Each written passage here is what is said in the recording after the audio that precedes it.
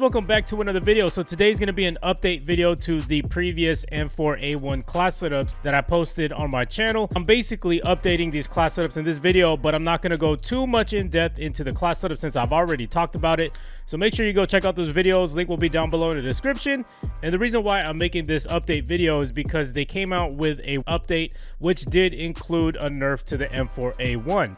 Now, if you don't know what happened to the M4A1, what basically happened was that they nerfed the damage range as well as increasing the recoil. So they note it right here. You know, I wanted to go ahead and test this out because I want to update my class setups for you guys just to make sure that all of these class setups are still viable. So first things first, I tested out the M4A1 with no attachments at all. So with no attachments from 5 meters all the way out to 30 meters, it takes about 4 shots to kill, which is actually on par with what it was previously before the patch was out. Then we took it out even further to 35 meters all the way up to 50 meters.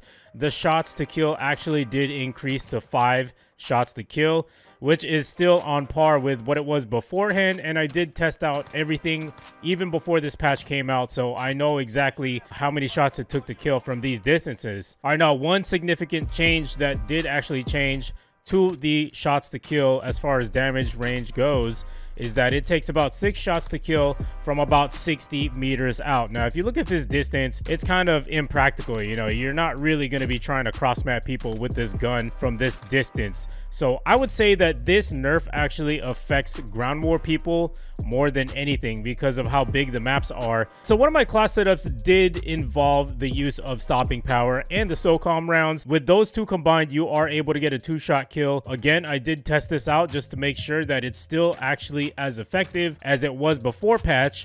It's 2 shots to kill from 5 to 45 meters. Didn't really test out anything beyond that because anything beyond that is pretty much impractical, especially if you're only given 10 rounds per magazine when you're using the SOCOM rounds anyway. This nerf did not affect this class setup at all. So now I wanted to test what happens if you just want to use stopping power and you want to use different attachments other than the SOCOM rounds. So this is a test with no SOCOM rounds, but you do have stopping power equipped. So from 5 meters all the way out to 45 meters, it's a 3-shot kill. Then interestingly enough, from 50 to 60 meters, it increases to 5 shots to kill. This is something to consider if you just want to use the stopping power and you want to use your M4A1 setup with any attachments that you want. So let's go over the 2-shot kill class setup really quick that I had previously put out before. It's still the same thing. We got the GI Mini Reflex here for the optics. Of course, this is personal preference, but for me, I like the GI Mini Reflex. And for stock, I'm using the no stock option here to increase my movement speed and my aim down sight speed, although we do sacrifice aiming ability and recoil control, which is actually also what the update brought, was some recoil increase. And the way you want to be playing with this class setup anyways, up close and personal, close quarter combat, try to keep the gunfights really close and you will melt the enemies. And you know, recoil shouldn't even really matter anyway, but if you do need to cross map somebody, always remember to tap fire instead of just pulling down on the trigger and spamming, because you only have 10 bullets to work with and you're either going to lose that gunfight or you're going to miss all your shots. That's why it's very important to keep those gunfights really close when you're using this 2-shot kill class setup. So for perk, we're using sleight of hand here. This is super vital to this class setup. Now, the reason why is because when you run out of ammo, whether or not you miss your shots, whether you get a kill, you're always going to want to stay reloaded and make sure you're ready for the next gunfight. And having sleight of hand is an absolute must because you want to be ready to go. All right, so moving on to the rear grip, we're using the stippled grip tape. This is, I would say, a crutch attachment that you would probably want to use on almost any weapon out there. It increases your aim down sight speed and sprint to fire speed, so this is very important in winning those gunfights, especially since we're running and gunning here. This is definitely for the aggressive type of player. And of course, there is a con where the aiming stability is reduced. That's nothing to worry about, especially if you're playing up close and personal. It's most likely going to be a lot easier to lock onto your targets anyway from closer distance. So moving on to ammunition, this is the final attachment to this class setup that you should be rocking right here. This is the most important attachment and the reason why it's a 2-shot kill right here. It increases your damage and also increases your range. However, the cons are that you sacrifice the fire rate, aiming recoil control, and the magazine ammo capacity, which we already know. But, you know, having this on really doesn't make a difference. You know, you won't really feel this difference. Like I said, you need to take the gunfight to the enemy. Don't engage in long-range gunfights. That is the overall theme that I want you to take away from this class setup specifically.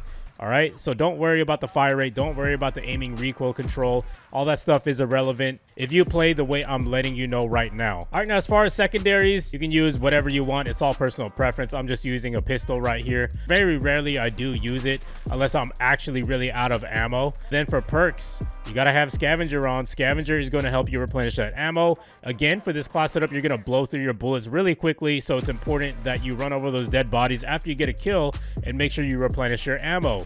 All right, then for perk 2, Ghost, no question, you got to be running this. People are going to be spamming UAVs. Intel is everything. You need to stay off of the compass as much as possible, so make sure you have Ghost on. All right, then for perk 3, I'm using Tracker. This is personal preference. This helps me track down enemies a lot quicker. It literally shows their footprints, and it will lead you to the enemy, so that's going to equal an easy kill. Now, if you don't want to use Tracker, you can always use something like Tune Up. If you want to be able to recharge your field upgrade that much faster, it will help you earn it a lot faster. So perk 3 is kind of optional, but for me personally, I prefer Tracker just because it's easier to get those kills when you literally see footsteps. Then for lethal, it's all up to you. They did nerf the Claymore a little bit. I still feel like it's helpful, especially with how random these engagements are in this game. You kind of want something to at least watch your back, even if it does not get the kill. Proximity mine is also another good one to use if you don't want to use the Claymore. It's a lot more concealed because you don't have those lasers sticking out like it does on the Claymore. Then for tactical, this one's a very important one. Since we're playing very aggressive here, I'm using the stim shot so that we can replenish our health a lot quicker and get back into those gunfights, man. We're going to be surprising enemies. They're taking a lot longer to recover, but since you have stim shot, it allows you to get back into the gunfight a lot quicker and have more confidence going back into it and ultimately take out the enemy, hopefully. All right, so moving on to my alternate M4A1 class setup. This one I like, especially if you're trying to go on longer streaks and get multiple kills at a time while staying stealthy. Now, the reason why I like this one is because it has this FFS 12.4-inch Predator attachment on it. It's a barrel and it gives you sound suppression so you can stay as stealthy as possible and off of the compass as well. So when you're firing your weapon, enemies will not be able to see you on the compass. Now, there is some kind of weird thing going on here where when the enemy calls in a UAV and you have a suppressor on, they're actually able to see you on the compass still. So that's something to consider. When they do call in a UAV, just be more mindful of that and don't think like, hey, I'm undetected, you know, they can't see me anyway regardless. Even if they do have a UAV, you still got to be cautious when they got that UAV. But most of the time, I find myself surviving a lot more because the suppressor does make a big difference. You know, it helps conceal my location and enemies aren't able to hear where I'm at as clear. So sound is everything in this game, whether it be footsteps, gunfire, reloading your weapon, battle chatter, anything at all. Sound suppression is in this game for a reason, and this definitely helps accomplish that. And at the same time, it has aim down sight speed to help with that quickness in those gunfights. So it's definitely a 2-for-1 right here, and that's why I like this attachment. So moving on to stock here, I've got the SynGuard's Arm Invader. Now this one's optional, but the reason why I'm picking this one over a different attachment, what I will get into in a little bit, is because of the aim walking movement speed that it increases. This kind of basically mimics stock how it was in older Call of Duties, especially Black Ops 4, where you strafe left and right in those gunfights. It helps you be more evasive and a harder target to hit. That's why I like this particular stock attachment as well, because of that feature right there. Then for perk, I'm using Recon. This is also a personal choice. The only reason why is because it can be hard to see enemies at times. So using Recon will expose their gamer tag right above their bodies in places that you probably never would have looked. So you're able to see enemies at a greater distance, and that will give you a heads up of, hey, I need to be alert because there's an enemy right there. It helps you establish your position and which route you should take according to where enemies are on the map, and being able to see where they are in front of you because of their gamer tag being exposed, it helps out in that aspect. All right, so for rear grip, again, the stippled grip tape is definitely a crutch. Not really going to talk about it too much because I already talked about it previously. Then for underbarrel, this one will help you with that recoil control. Again, they did affect the recoil on this weapon as far as the nerf goes with the update. So having the operator foregrip will definitely help you counteract that.